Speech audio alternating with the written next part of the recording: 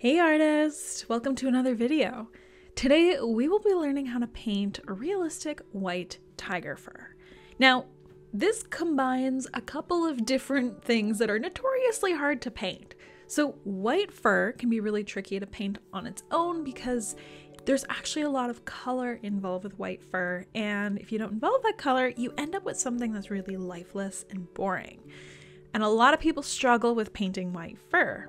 Now, the other color of fur that people really struggle with is black fur. So we actually have both inside this tutorial.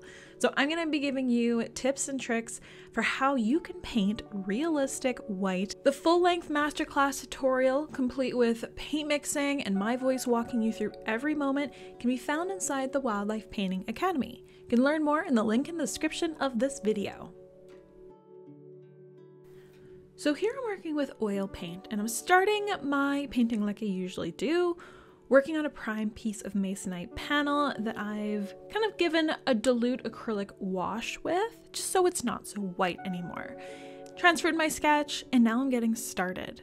So here, because we are painting white fur with black stripes, what I'm choosing to do first is to block in those black stripes. And this is gonna give me a really good sort of map to work off of.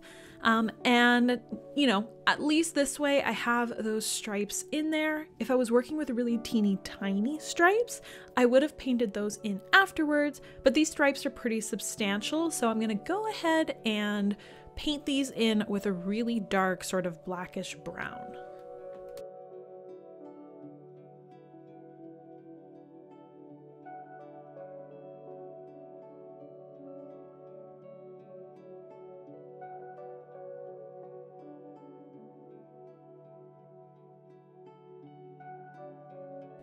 So now that I've got those black stripes in, I'm gonna go ahead and mix up sort of a medium gray tone, and I'm gonna fill that into those blank spots.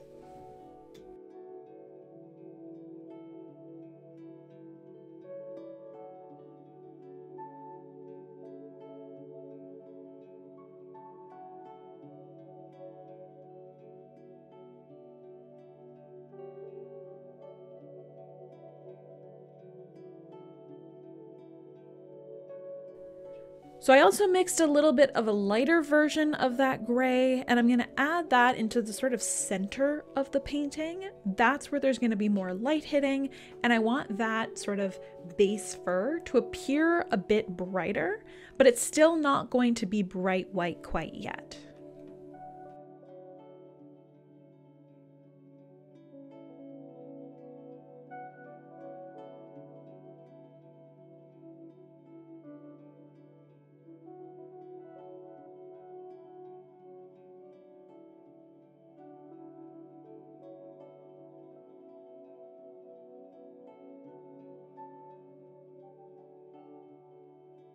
So now I'm going in, and with a smaller filbert brush here, it's a little beat up, I'm kind of brushing in the very first pass of fur texture here, keeping it really rough, but I'm always paying attention to the direction that the fur grows in.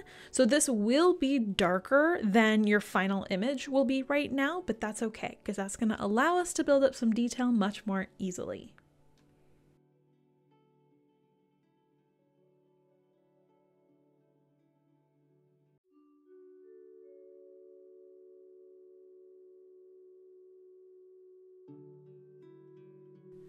So now that I kind of have my base down here, I'm grabbing a dry blending brush and I'm just giving everything a nice light blend.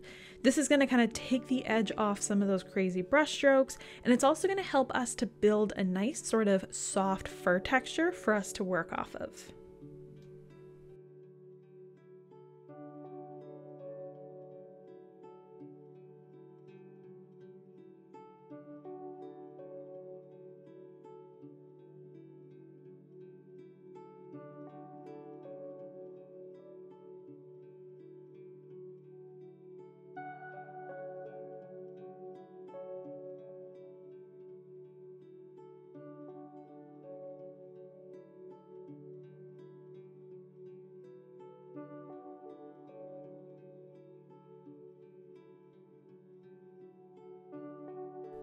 So I put my painting aside for a few days for it to totally dry, and now I'm going in and starting to do the first detail pass. I'm going to start off by kind of reinforcing where those dark stripes are. I'm working with a fairly small brush at this point, but I'm still able to cover a decent amount of ground. I'm not crazy focused on detail quite yet. We're still building some of this up, but kind of doing our first pass of detail first.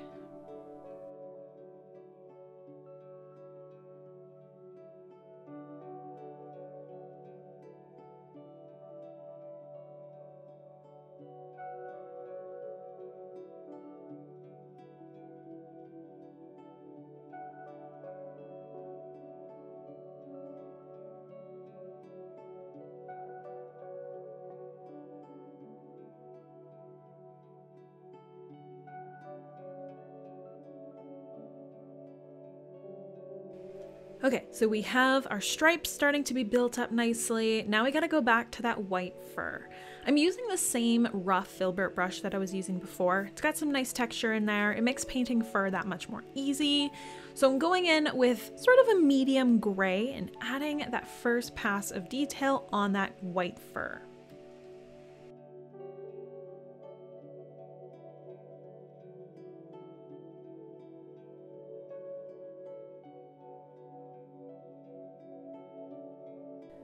So now we're really starting to build up the structure of the fur here. I'm grabbing more of a light sort of gray, so I've added a lot more titanium white, and I'm using that same brush and using short strokes in the direction that the fur grows in. I'm starting to build up that fur texture and detail.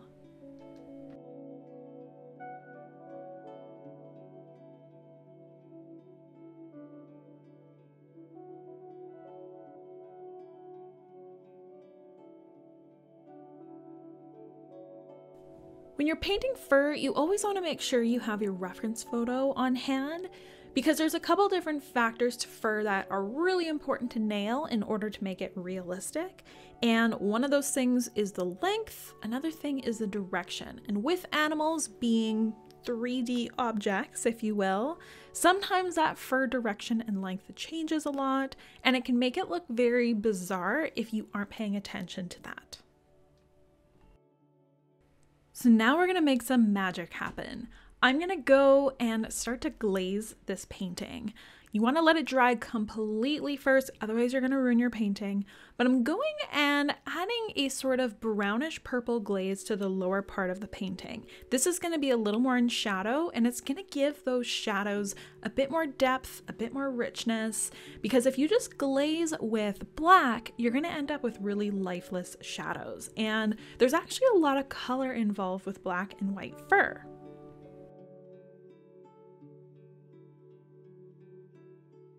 So now that I'm happy that I've got some color in this black and white fur, I'm gonna go ahead and put in my final details. Here I'm grabbing a tiny little round brush that comes to a really nice fine point, and into that wet glaze, I'm going in and adding those final details.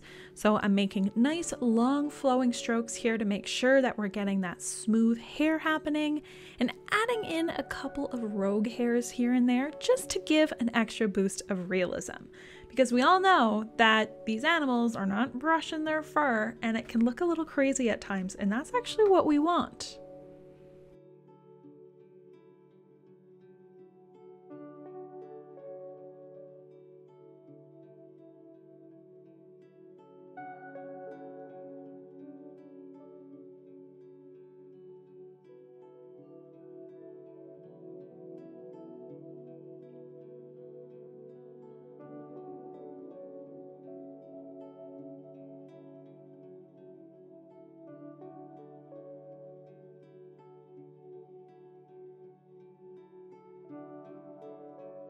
And we're done.